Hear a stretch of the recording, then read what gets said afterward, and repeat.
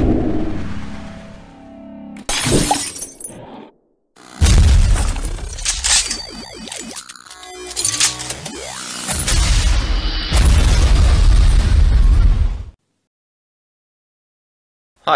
i dag der skal vi i gang med at installere Arduino IDE'en, som det hedder, den vi programmerer fra, når vi skal overføre kode til vores lille Arduino board.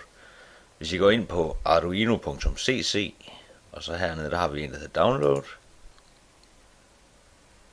og det er så enten Windows, eller Mac, eller Linux. Vi tager bare Windows installeren her. Og så skal vi lige vente på, den downloader. Nu har vi den her.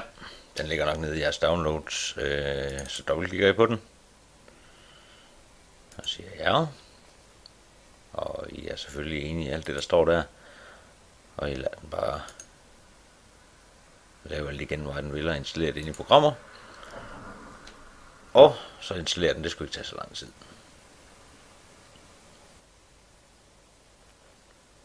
Ja, når I så kommer hertil, så siger I bare installere.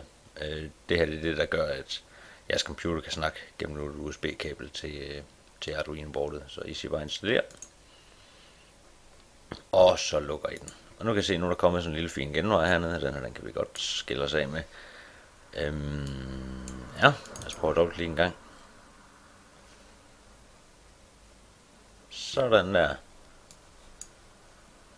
Så skulle I være køreklar. Oppe i værktøjer, hvis I kigger på den, der hedder board, der som standard, så står den på Uno, og det er også det board, I har, men I kan se, der findes mange forskellige, så alt efter hvilket board man nu har købt, så vælger man det her. Port, den bliver først tilgængelig, når I sætter jeres Arduino til.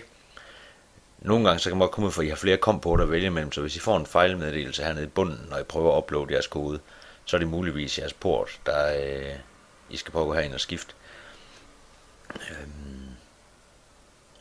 Ja, nogle gange så kan det også godt hjælpe bare at skifte USB-port. Altså der er lige nogle opstartsvanskeligheder en gang imellem.